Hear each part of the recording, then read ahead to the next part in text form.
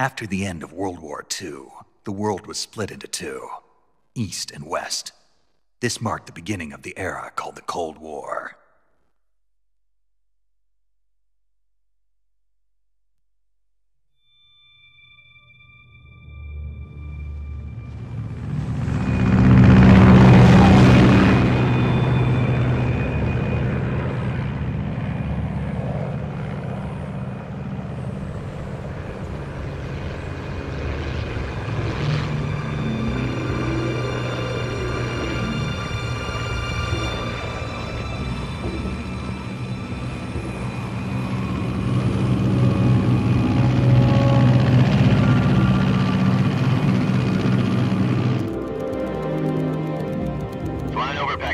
Altitude 30,000 feet. Approaching Soviet airspace. 20 minutes to drop off. Commencing internal depressurization. Equipment check. Arm main parachute. All right. You ready to go? Drop zone still showing a high pressure mass. Cav okay. Good. We've got high visibility.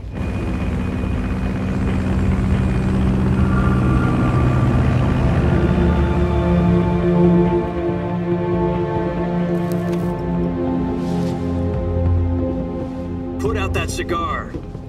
Connecting oxygen hose to interior connector. Put on your mask.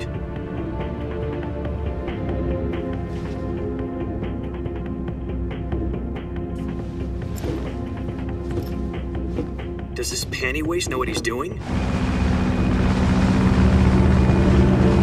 Approaching release point. 10 minutes to drop off. Hey, are you deaf? He said put out the cigar and put on your mask.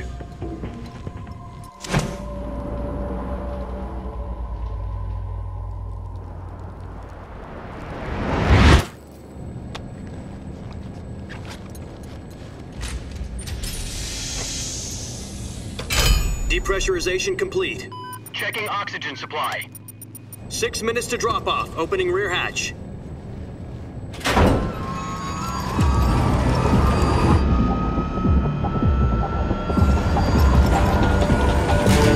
Sunrise.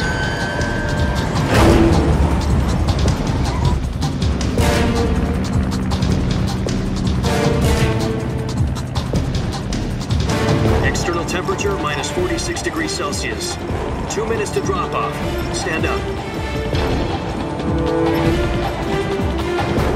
You'll be falling at 130 miles per hour. Try not to get frostbite from the wind chill. 1 minute to drop off. Move to the rear. Activate bailout model. This is one for the history books. The world's first halo jump. 10 seconds to drop off. Stand by. Status okay. All green. Prepare for drop off. Countdown. 5, 4, 3, 2, 1. Spread your wings And fly. God be with you.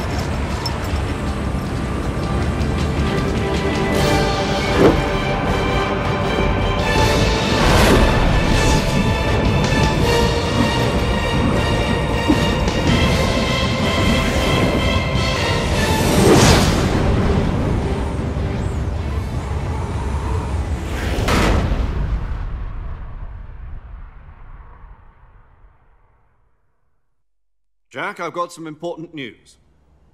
The head of the CIA has finally given us the green light for the Virtuous mission. Virtual mission? No, the Virtuous mission. The future of our Fox unit depends on it. If it succeeds, we'll be officially organized into a unit. Virtuous mission? Sounds like some kind of initiation ritual. You know, don't get cocky. This isn't a training op. Right. So what exactly is this wonderful mission? Well, about 2 years ago, a certain Soviet scientist requested asylum in the West through one of our moles. His name is Nikolai Stepanovich Sokolov. He's head of the OKB-754 Design Bureau, one of the Soviets' top-secret weapon research facilities, and the East's foremost expert on weapons development. Sokolov?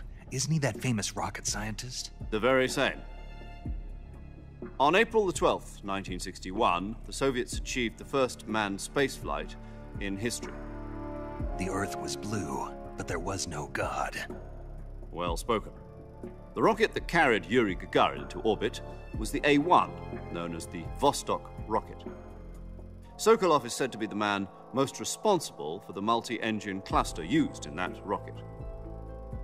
After Gagarin's flight, Sokolov left rocket development to become the head of the newly established Design Bureau. From a lowly technician to head of a design bureau, that's quite a success story, so why do you want to defect? It seems he'd become afraid of his own creations. Afraid? Call it a crisis of conscience. And for that, he left his country and his family behind and went over the fence? Not exactly. One of his conditions was that his family was also to be taken safely to the west. We used a mole to get the family out first and succeeded in sneaking Sokolov over the Berlin Wall shortly afterwards. I was the one who conducted the operation. The security on the eastern side was still full of holes back then. Then what? We got Sokolov over in one piece, but the whole ordeal had left him exhausted, and we checked him into a hospital in West Berlin. It took him 2 weeks and more than 600 miles to get from the research facility in the Soviet Union to Berlin. He was in no condition to say anything coherent. And it was only a week later that we had something much bigger on our hands. The Cuban Missile Crisis. October the 16th, 1962, President Kennedy received word that the Soviets were in the process of deploying intermediate-range ballistic missiles in Cuba. The president demanded that the Soviets dismantle and remove the missiles. At the same time, he announced a naval blockade to prevent further missile shipments from reaching Cuba. But the Soviets didn't back down, instead placing their armed forces on secondary alert. Soviet transport ships carrying missiles continued on course towards Cuba. US and Soviet forces went on alert for an all-out nuclear war. Frantic negotiations were conducted through the UN's Emergency Security Council and unofficial channels to end the hair-trigger standoff. Finally, on October the 28th, the Soviet Union agreed to remove its missiles from Cuba. And so the world avoided a nuclear holocaust. But in order to get the Soviets to pull their missiles out, we had to make a deal. You mean the one where the US agreed to remove its IRBMs from Turkey? No. The Jupiter IRBMs deployed in Turkey were obsolete, and we were going to get rid of them anyway. They had no strategic value whatsoever to either the US or the Russians. The Turkey deal was a ruse, a cover story that was fed to the other intelligence agencies around the world. So what did the Russians really want? Sokolov. They wanted us to return Sokolov. You mean the Soviets pulled out of Cuba just to get their hands on Sokolov? That's right. What the hell was he working on? At the time, we had no idea. We were running out of time. It was either give up Sokolov or risk full-scale nuclear war. In the end, we had no choice. President Kennedy gave in to Khrushchev's demand. The next day, I got Sokolov out of the hospital, handing him over to agents on the eastern side. Sokolov kept on screaming, "Save me," until he disappeared from my sight. Then, a month ago, we received some new information from one of our moles. About Sokolov? Yes. He was taken back to the research facility and forced to continue working on the weapon in question under KGB supervision. What's more, it's on the verge of completion. So what kind of weapon is it? Something to do with space rockets? No, missiles. Same technology. I guess you're right. We don't know the details, but it appears to be a new kind of nuclear device. For half a year now, the Soviets have been conducting frequent nuclear tests at Semipalatinsk. Something to do with the weapon, I assume. We're talking about a secret weapon so big that Khrushchev was ready to pull out of Cuba to get it back. Is Sokolov still in the facility? No. According to our intelligence, he's in Selino-Yarsk, a place in the mountains about 3 miles to the west that's known as the Virgin Cliffs. The Virgin Cliffs. Nice name for a virtuous mission. They moved him there just recently. Why? Apparently, they're conducting a field test of the weapon, but it's our best chance to get him back. This mission would never have been possible if he was still in the research facility. This is our last chance. Sokolov must have known that too when he contacted us.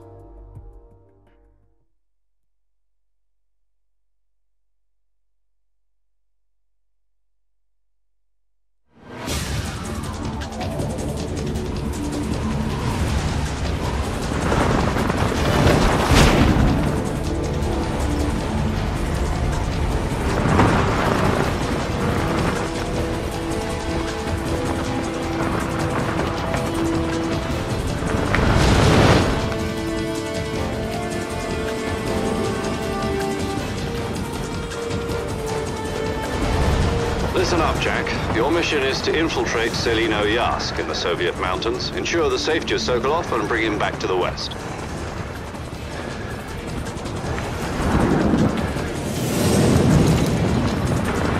If we don't get Sokolov back before that weapon is complete, we'll be facing a major crisis. The clock is ticking.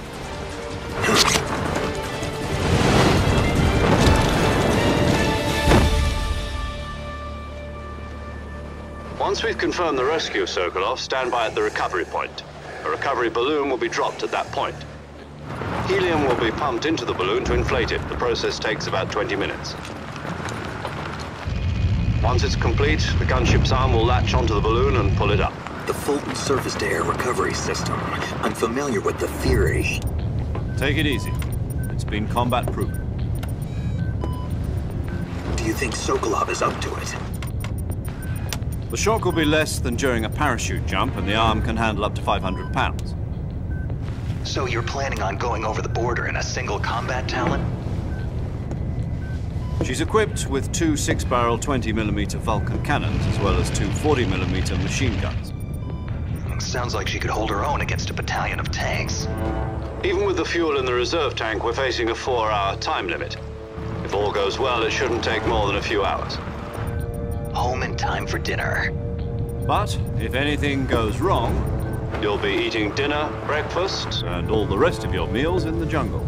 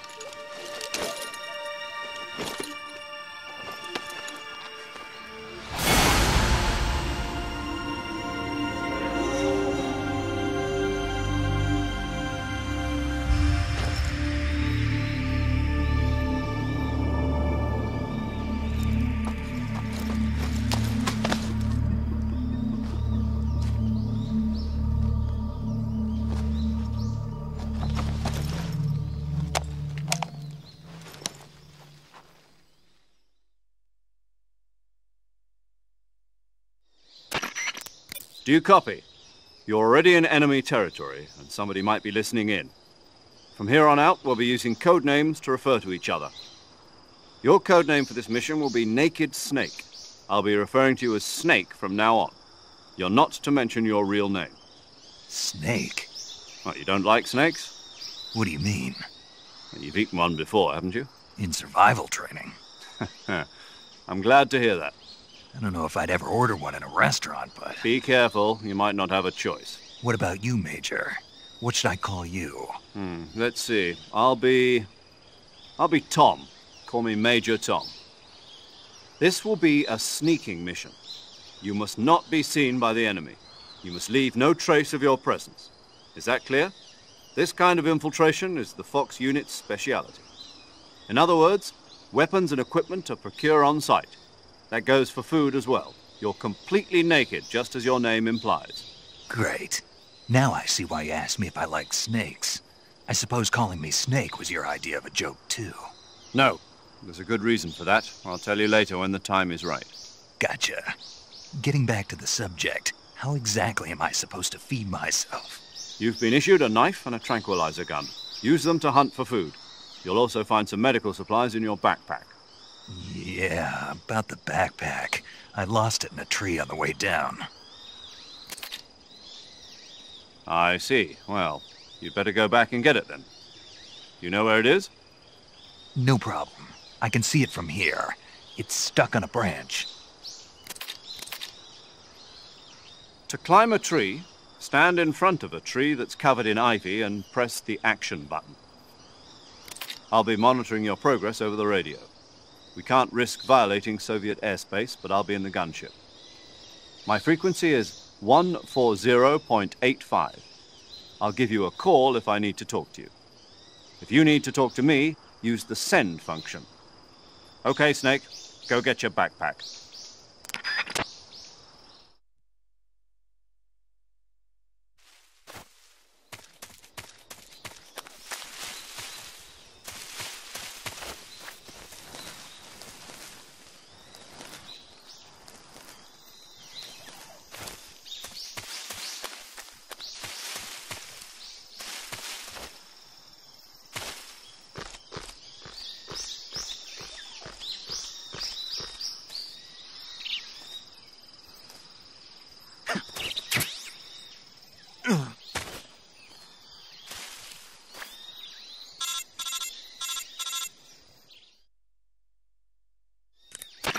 I see you've retrieved your backpack, Snake.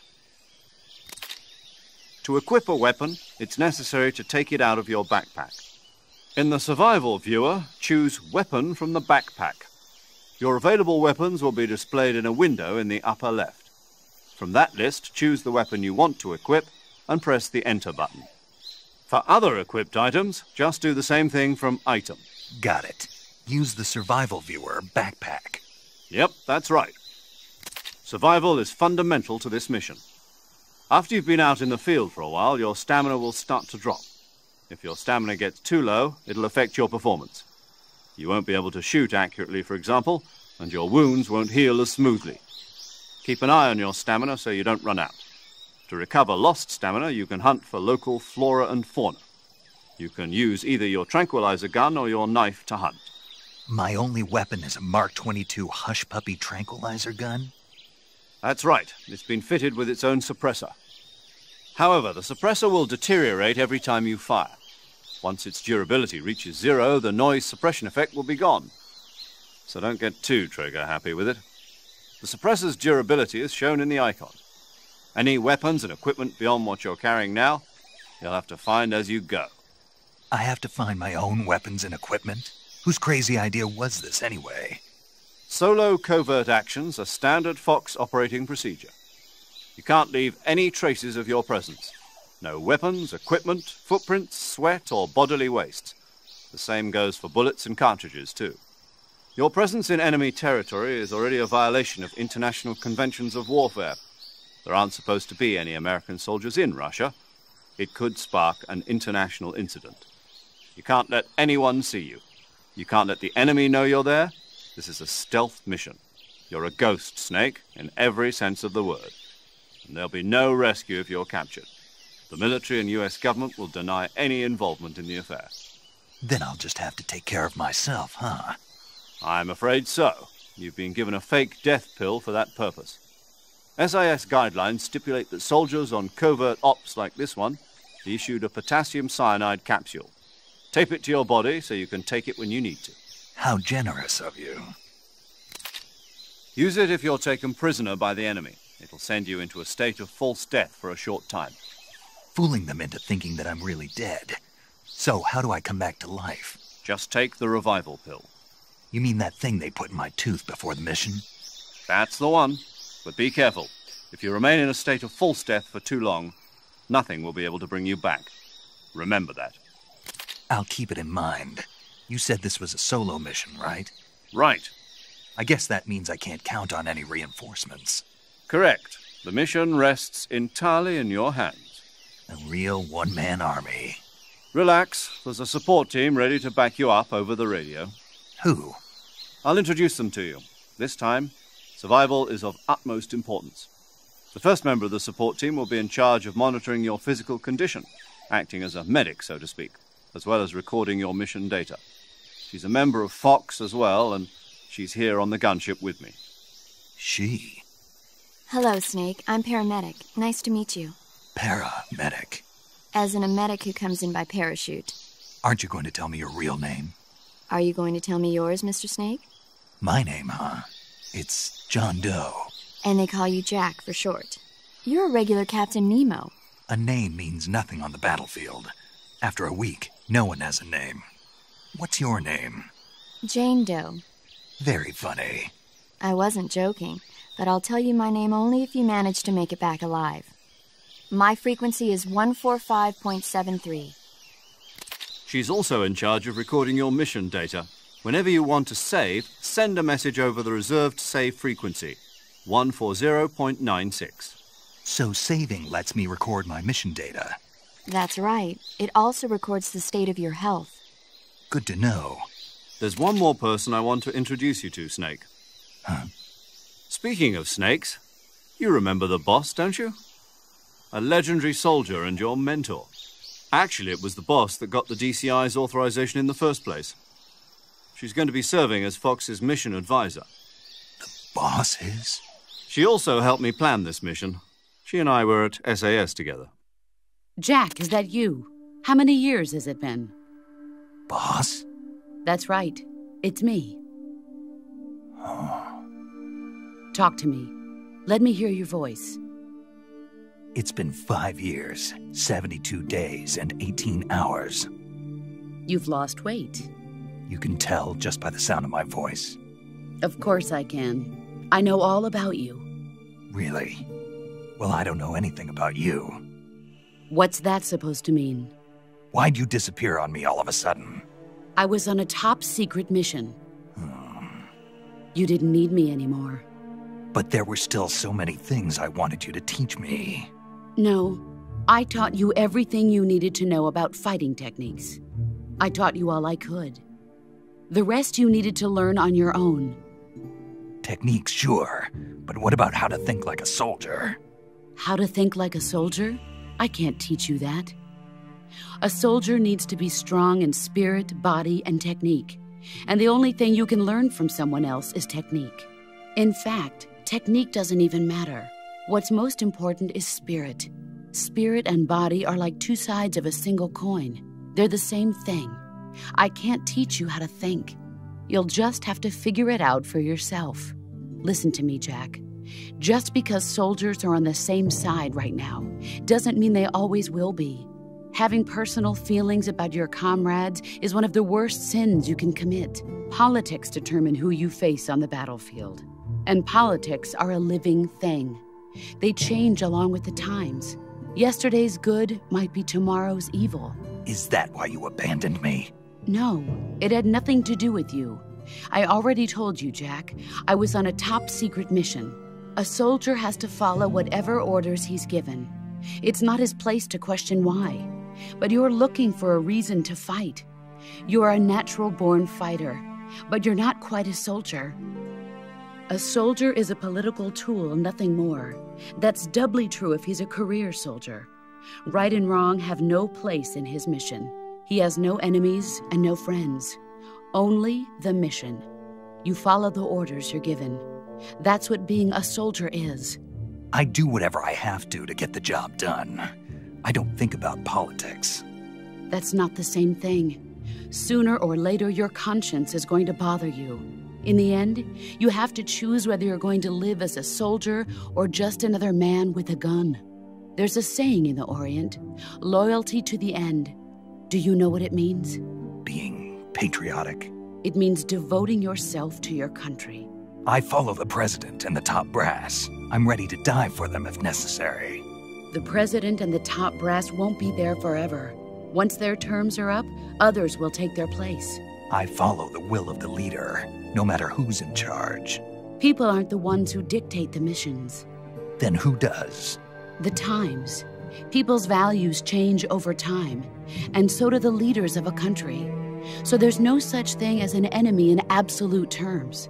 The enemies we fight are only enemies in relative terms, constantly changing with the times. As long as we have loyalty to the end, there's no point in believing in anything, even in those we love. And that's the way a soldier's supposed to think? The only thing we can believe in with absolute certainty is the mission, Jack. All right, but do me a favor. What is it? Call me Snake. Snake? Oh, right. Your code name is Snake. It suits you well. That's right. The legendary unit that the boss put together during World War II was a snake.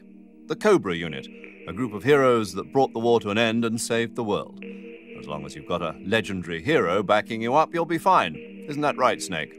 Yeah, I can't think of anyone else I'd rather have with me. Oh, and one more thing, boss. Yes? It's good to hear your voice again. Same here. After all, who knows if either of us will make it out alive?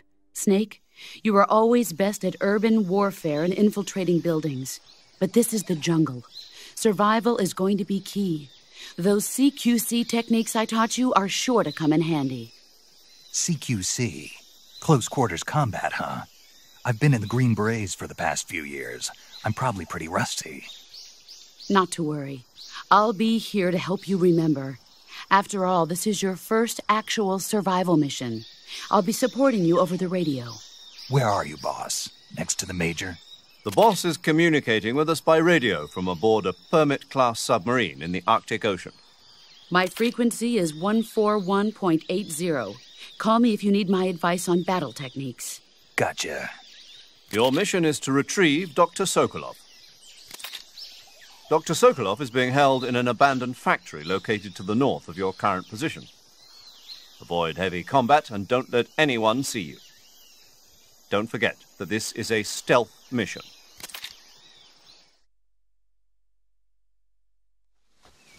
Snake, try to remember some of the basics of CQC.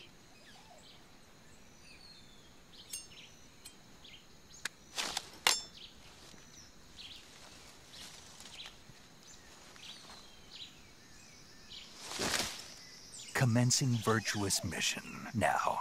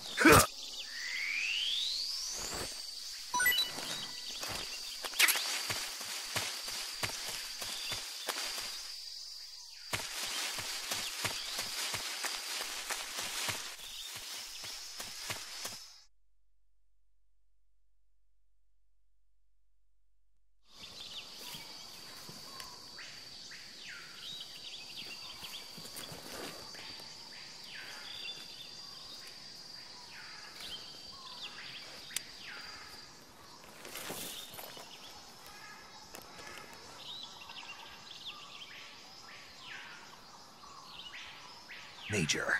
I've spotted 2 enemy soldiers. They're probably KGB troops sent to guard Sokolov.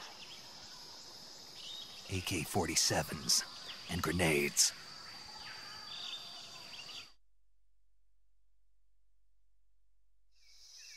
Snake, your presence in Soviet territory is already a violation of international law. You can't let the Kremlin find out that the CIA and the American government are involved. Contact with the enemy is strictly prohibited. Don't engage them in battle either. This is a stealth mission. Got that?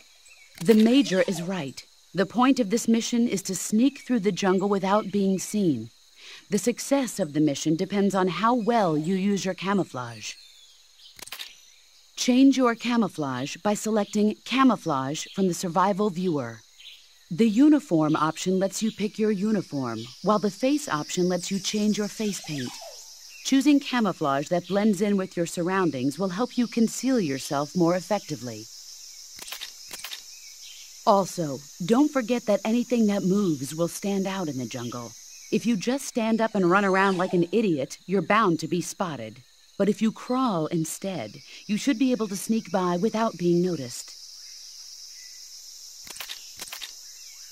You can see how effective your camouflage is by looking at the Camo Index. The Camo Index shows how well your current camouflage blends in with the surrounding area. The higher the value, the harder you are to spot, and vice versa. The key is to make yourself one with nature. Keep that in mind as you go along, okay?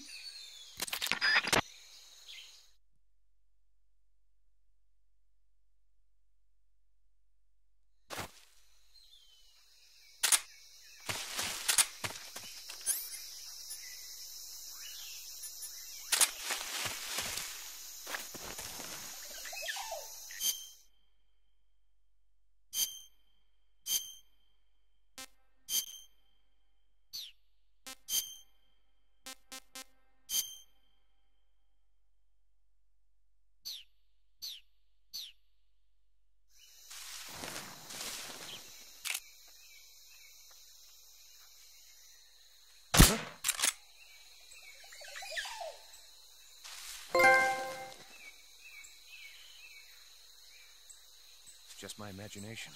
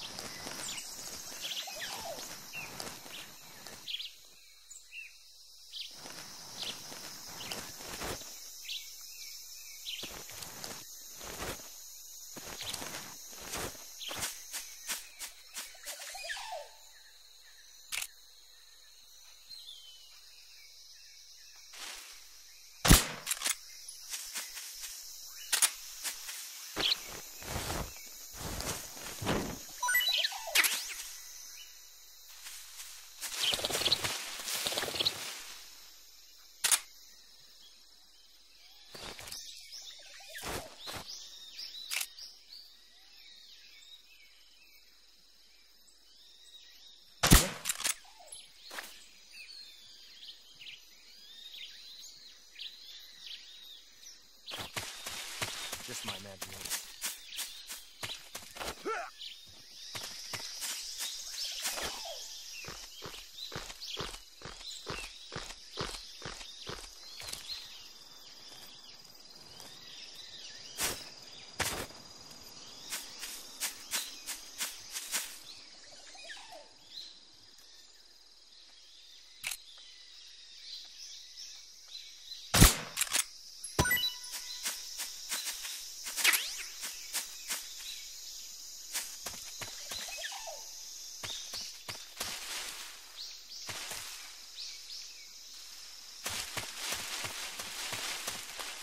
Huh? Who was that?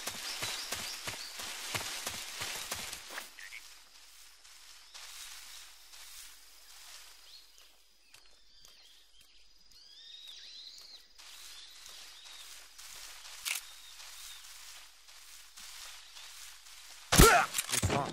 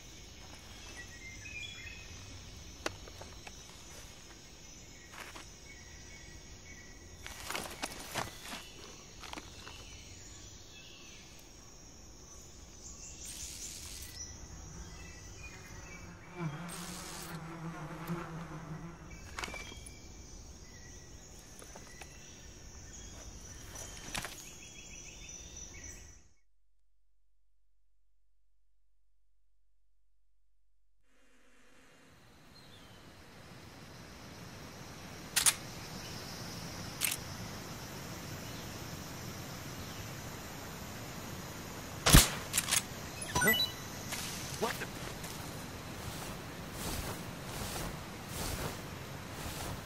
I'm just seeing things.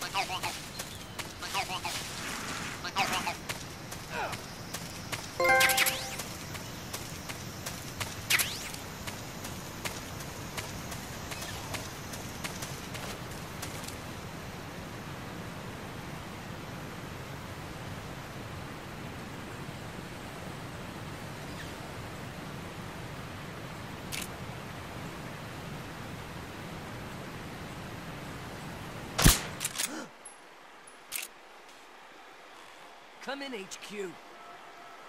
This is HQ. Patrol here. The enemy is attacking from an unknown position. Begin the alert status. Acknowledged. Sending reinforcements. Use extra caution.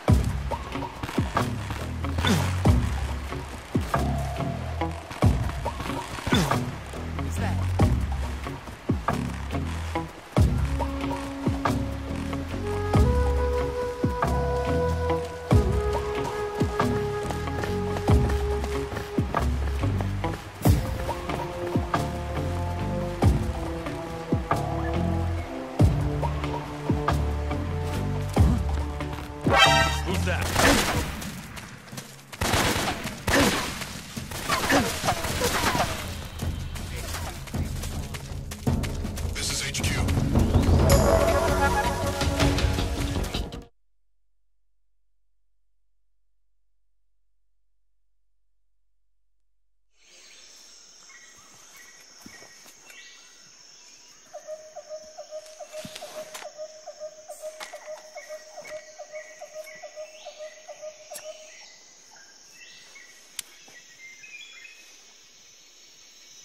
Major, I've reached the abandoned factory where Sokolov is supposedly being held. This place is a dump.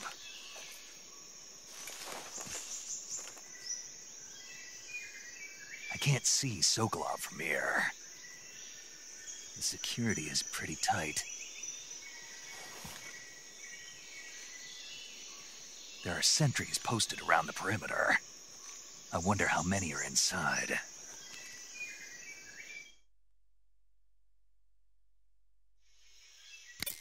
Your objective, Sokolov, is inside the factory. They should be holding him in a room in the northeast section. Northeast section. Got it. Be careful. Your mission is to bring Sokolov back alive. He must not be exposed to any kind of danger. Do not approach Sokolov while in the alert phase. Right. Oh, and one more thing, Snake. You mean there's more? No, it's just that when you get to Sokolov, I want you to tell him something from me. And that is? Sorry for being so late. Is that all? Yes. Understood. Beginning my approach to the target.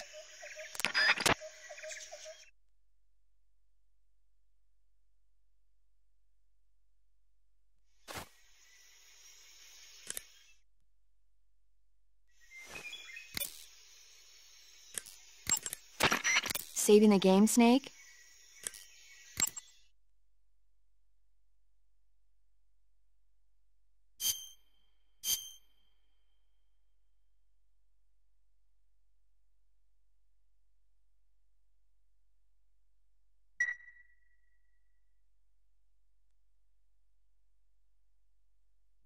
Hey, Snake, you ever heard of Godzilla, King of Monsters? No, what is it? It's a movie. You haven't seen it? Nope. It's about this monster called Godzilla, who grows to an enormous size in a nuclear test and goes on a rampage in Tokyo. Nuclear test, huh? Then the Marshall Islands must be crawling with giant monsters right about now. It's just make-believe. Maybe that's why my pants have been so tight lately. Snake, it's a movie, not a report out of Los Alamos. I know. So then what happened? Godzilla is immune to all weapons, and humanity has no way to stop the monster. Dr. Shirazawa develops a new type of weapon, but meanwhile, Godzilla is getting closer and closer to Tokyo, obliterating everything in its path. It was originally a Japanese movie, but they made an American version, too. I recommend seeing the original Japanese one if you ever get the chance. It's mostly mindless fun, but it's also got a serious anti-nuke message as well. Where can I see the original? You'll just have to go to Japan. Really? That's too bad. Well, if you wait 40 years, you might be able to see it in America, too. Why's that? 2004 will be Godzilla's 50th birthday. You think they're still going to be making Godzilla movies then? Of course! Everybody loves Godzilla. You sure know a lot about movies. I don't suppose you're the movie-watching type, are you? Not really. Okay, then I'll tell you everything I know. When the going gets tough, movies can save your life. It's always good to be able to look at things from a different perspective when you get in a jam. That's the magic of movies. No kidding. Well, I guess it might at least make a nice distraction. That's the spirit, Snake. Have a little fun.